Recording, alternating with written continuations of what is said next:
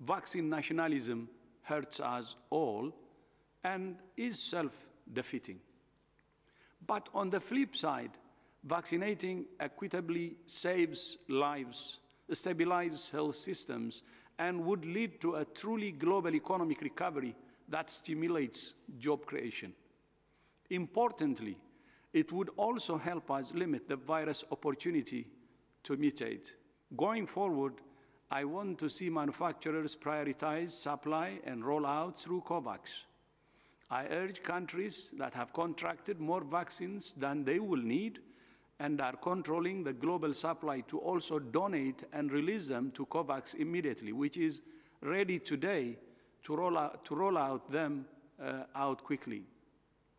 And I urge countries and manufacturers to stop making bilateral deals at the expense of COVAX. No country is exceptional and should cut the queue and vaccinate all their population while some remain with no supply of the vaccine. Science has delivered.